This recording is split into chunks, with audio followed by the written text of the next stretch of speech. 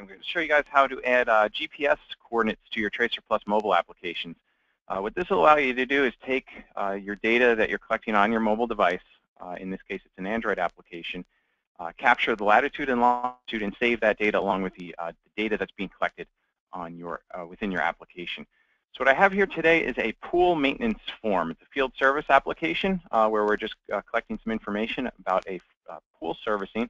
And really what I want to do is just add the GPS coordinates so that I know when the mobile worker fills out this form, it's also capturing those current GPS latitude and longitude coordinates with the data that's being collected and sent over to our servers. So this is a really easy one. All I really need to do is jump over to the field settings.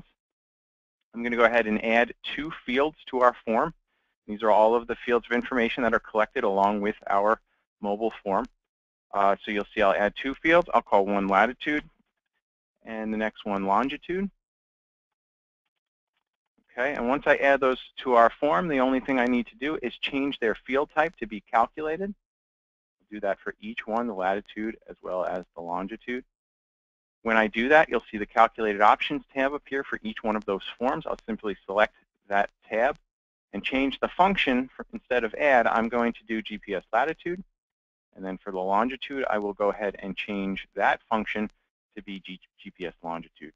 So now what will happen is when the user fills out this form, the current latitude and longitude will be captured with all of the information that they fill out on the form, and you'll basically capture the coordinates where this pool inspection was performed.